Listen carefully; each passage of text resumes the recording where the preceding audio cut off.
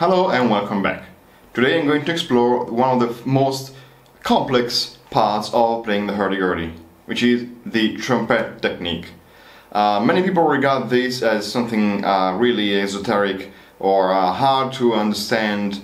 I'm going to show you that the basics of the trumpet are actually very easy, even though, as with everything else in the world, you need to practice in order to get better. Now imagine there is a clock around your crank.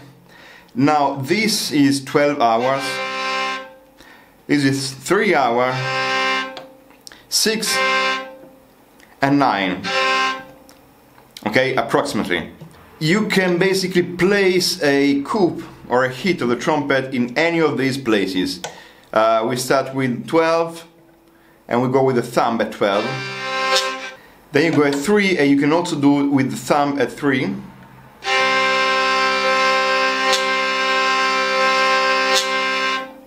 I'm exaggerating the movement for the simplicity for the camera basically. Then we're going down at 6. At 6 we have to use our fingers.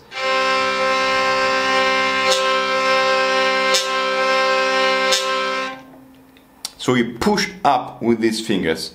Not with the thumb, not now, not with thumb. You can use your wrist to achieve the downward position even though you're not technically exactly at 12. Or you can do it the other way, so you can use your 4 fingers even though you're not technically yet at 6 o'clock.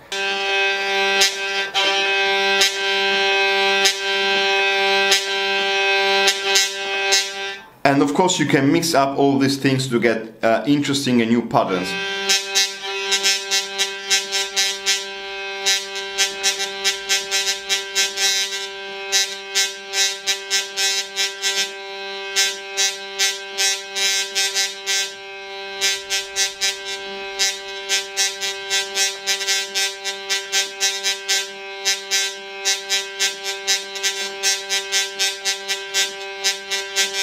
Anything goes, really, anything goes.